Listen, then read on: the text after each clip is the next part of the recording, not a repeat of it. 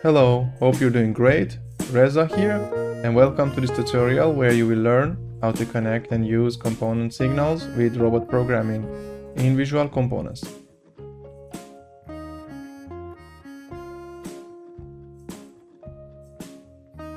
This tutorial is the second part of a three-part series, and the downloadable layout was created in the previous tutorial. When following any tutorial, check the lesson in the Visual Components Academy, and if the Download Files option appears, you can download the example files. So what I'm planning to do is to put a robot over here and a conveyor on the other side, pick the part from this conveyor and place it on an exit conveyor using the robot. So I clone the conveyor, don't need this sensor anymore on the exit conveyor. If I press play, you see that part arrives on the sensor location and the indicator light is there. What I am planning to do is using a robot. So let's go to manufacturers and Visual Components folder, get a robot, generic articulated robot, and also a robot tool, parametric suction cup, attach it there, and also a robot pedestal in the middle of both conveyors and putting the robot on the pedestal. Pedestal could be a bit thicker, so width 600. Now that looks better. Okay. Let's place the robot a little bit in the middle. Looks good.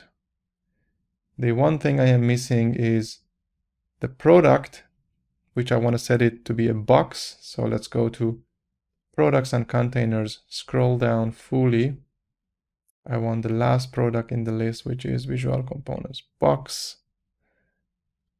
Then I click on feeder, product creator tab, define products. And then other than this product, I click on it. I need a new product type, click on it, go to component URI, click on the component URI, and then click on the component itself. So you see now the Visual Components box is mentioned here. So when I press play, still the cylinder. Why? Because I need to tell the feeder, make boxes for me. So product type on the product creator should be product type 1. Press play and beautiful. Now we have the box coming in. Well, not as beautiful as I expected because I want the box to stop because then the robot will pick it. For that, we need to do signaling first. So I go to Program tab. Then I click on the robot. And you see that the robot program is empty. This is where I will define the programs to pick and place and also wait for the box. But first I need to create the signals. Under the Connect Tools group, there is a signal option. We had the similar one under the Home tab if you've seen the previous tutorial, but here I can use simply this Tools group under Program tab over here. And when it's activated, you see the signal bars. So what I'm going to do is actually, when the part arrives on the sensor, I will send a signal here, sensor boolean signal. I will send it to robot. And as robot input, the signal number should be 100 in this case. I would choose 100 because up to signal 81 under the robot, we have those reserved for other purposes. So if I go to right side while robot is selected and signals are active, I would show you the signal filters.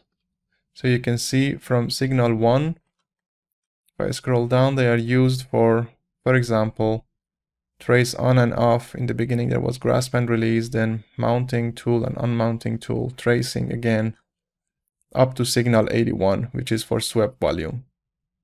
So I would use something after that, and typically I like to start with number 100.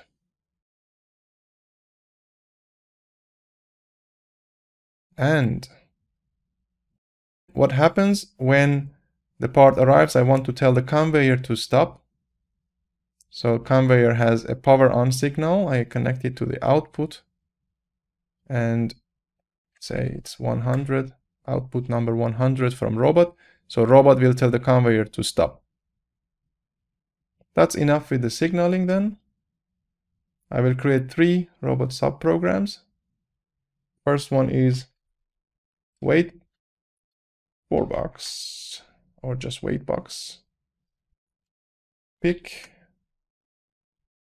and then place. In the very first step, I will set the signal 100 to be true, meaning I want to run the conveyor. Of course, the conveyor is running, but if I stop it later, I want to run it again in the next cycle of pick and place. Then I will wait for the signal 100 to be true. And when it's true, I want to stop the conveyor. So copy this signal and paste it. This input 100, setting output 100 to the last one and make it false, meaning that the conveyor should stop. So now I go to main program and I would now call for a subsequent program. Let's say, so call the second statement wait box. So if I press play, box arrives on the sensor and it's a stop. Great. Pause the simulation. Now what I can do is to go to the box and pick it. So I click on the robot and then I would go to pick program. Here on the down right, I go to the jog tab and change the tool to be gripper TCP. The other thing I could do while selecting the robot is to go to component properties, actions configuration, and select output 1, because that's the output I want to use to grasp and release the box. Then I scroll down and I say in this output 1, use the tool gripper TCP, because that's the one I'm using now for the suction cup gripper. So then what I would do is to grasp this donut and bring it on the box. And I would teach one linear motion and then bring the gripper up to this level, let's say. One mistake that I did, it's now under the main program. What I could do is to continue building it here and then just copy paste or cut these statements and take it to the pick program, or then I could just simply delete, press reset, go to pick, select the robot again. Let me on jog mode check that the tool is gripper TCP. Press play until box is arrived and then press pause, donut, bring it up here. Again, pick program. It will go down to pick the part in a linear motion and then bring it up till here, let's say. And I would teach twice point-to-point motions and put the first point-to-point motion as the first movement. And so it will go there, then it will go down, then it will go up. But before going up on this linear point, I want to set the output 1 to be true, which is grasping the box. So press reset, go to main program, and let's put this second sequence to be pick. Press play. So box stops, robot goes there and picks the box. Good. Now I just pause it, and the one thing I'm doing now is going to be taking the box to the other conveyor. So I could use the shift trick, hold down the shift on your keyboard, grasp this corner of the box and place it on the other conveyor. And I'm holding now the left mouse button and also shift, and now I release both to go. And press escape button on your keyboard so the align tool is deactivated. That was a shortcut for the align tool. You see that it's written down here, align started with TCP and align finished after I press the escape button. Now click on place sequence and then create a motion statement, linear, bring it up. Again, 2 point-to-point motions, which one is before dropping the part. Here we drop the part and then we go up again, but then before I go up, I want to release the box. So set output 1 to be false. Press reset, press play. Okay, robot didn't move. Why? Of course, because in the main program, I'm not saying to place the box. Another calling for a sequence and then place the box. Pick it, place it.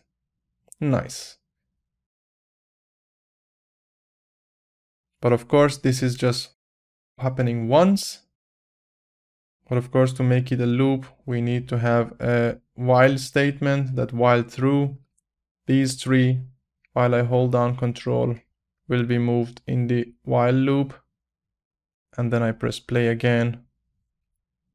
So robot picks it, places the box on the exit conveyor, then the next box comes. And this is now going till eternity. Great. This is what I wanted to review with you. Please go ahead and create your pick and place task using the signals. Have a good one and bye for now.